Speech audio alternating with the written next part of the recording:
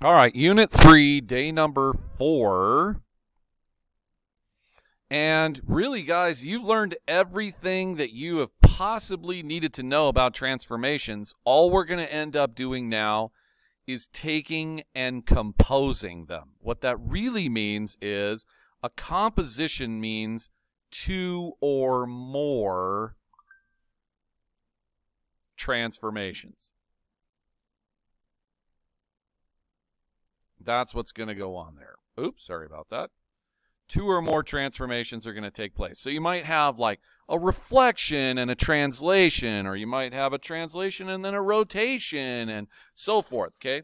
Some of the most common ones that they like to do, or combinations that they like to do in terms of compositions, is usually the glide reflection.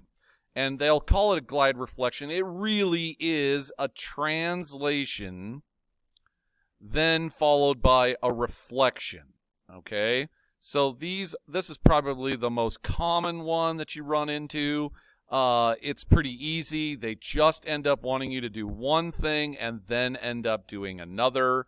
So it's pretty straightforward. Now we're going to practice a couple of these. A glide reflection, very similar, like when you're walking with your feet, okay?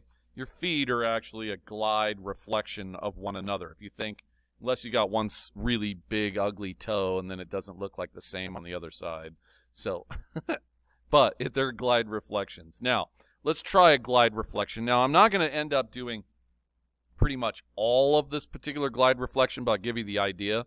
The key to being good at doing any kind of composition is to understand that there's one step that's being done, and then once that step is completed, then a second step is taking place on adjusting the actual object. So if I take a look at this very first one, if I say, hey, I want the triangle which starts out at these particular points, this is your starting guy, and then it says it wants to find the image after it's been translated over a certain amount, that's step 1, and then reflected over the y-axis, that's step 2. So you got to realize what the two individual steps are going to be. Now I'm going to do the first one, which is a 0-4 translation, and that's written in vector format. You're going to do nothing to the x, and you're going to add 4 to the y. Well, that seems pretty easy. These are just going to be like 6, and add 4 to that one is 6 and 3.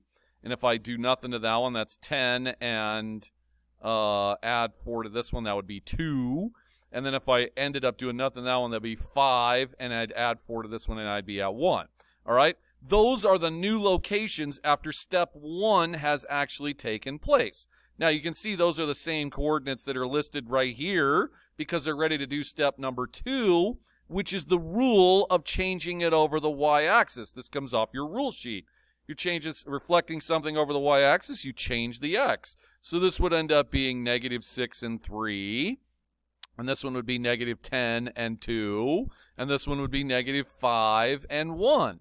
And once you got all those written out, these now become what is the second movement, and that's where it ended up in the end.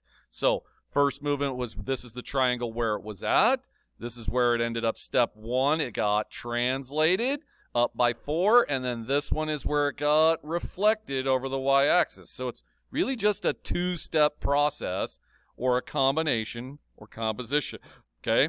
Now, what I want to do on these is probably not move all of them, but let's just move one of them, like Q. Where would Q end up if I followed this glide reflection? Well, if it started at 2 and 5, if I translated it based on this next idea, where would Q prime end up?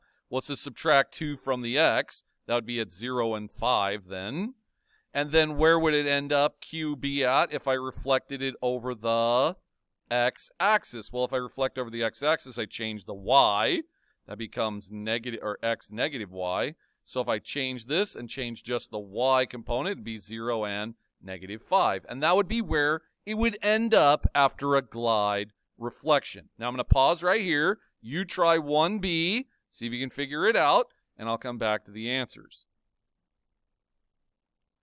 All right, so 1B, let's see how you guys did. I did a translation of -3, -3 for that vector notation for this one. And all I did was just subtract 3 from each one. There's the first movement. And then a y over, a reflection over y equals x ends up changing the values from xy into yx is what it does. Sorry. It just flips it is what the rule is there. You can check your cheat sheet to figure that out, and all I did was flip the idea, and that's where Q should have ended up.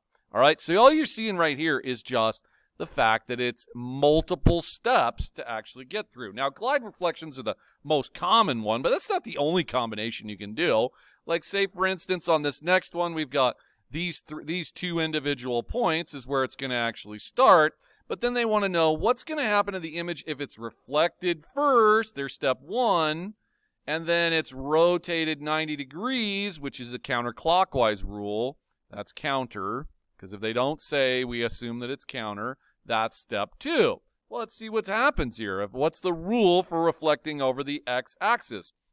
Well, the rule for reflecting over the x is to change the y. So C would end up at -7 and -1. Or D would end up at -3 and -2. So there's that particular coordinate. And then that's these guys right here being moved now with a 90-degree counter rule. And the 90-degree counter rule is that you flip and change the y. And that would mean if I flipped it and changed the y, that'd be 1 and -7. And this one would be 2 and -3. And that would be the new location. Let's see if I got it in the right spot. I got 1 and -7. Look, see, it is down there at the bottom. And 2 and -3. There's the D one right there. So pretty straightforward. It's just follow your rules is really what's going on there. Now, I'm going to pick a coordinate here, and I want you guys to see if you can get the coordinate in the right spot of where A double prime will be, because I'm going to pick A right here, which is at -6 and -2. You tell me where A double prime turns out to be once I do these two translation reflection. So that's a glide reflection, and this is a rotation translation. I'm going to pause it. You see if you can get it in the right spot. All right, now here's what I ended up getting for 2A. Original point. Oh, I shouldn't have put a prime on that. Original point over there at -6, -2. Then it got translated, moved right and down 1. That doesn't look like it moved down 1. I moved it down 2. Ooh, messed it all up. Pause right there. Let's fix it, G. Now it looks like it's in the right spot. Wow, super easy to mess one of those things up. But making sure that you moved it over 3 down 1 and then reflected it over the y-axis. There's its new location right there. Try it again. This time around, I'll try not to mess up. You try it again with the letter A on the next one, 2B. And here's what I came up with for A double prime. Let's see if I've got it in the right spot. 1, 2, 3, 4, 5, 6, -2. So there's A. A double prime would be the rotation around 180 degrees. That would be 6 and 2. 1, 2, 3, 4, 5, 6, 1, 2. That's A prime. That looks right. That looks like a 180-degree rotation. And then I'm going to move it left and up 4. So he says 4, 6. 1, 2, 3, 4. 1, 2, 3, 4, 5, 6. There's your A double prime, and that looks like it's been moved to an up 4. Yep, there's where we're looking for A double prime. All right? So the key here is really not to overthink it, but more importantly, just to follow your steps of what's actually going on. And more importantly than anything, make sure that you're using your transformation rules on your transformation rule sheet. This is super key in having it close by and making sure that you can do it effectively.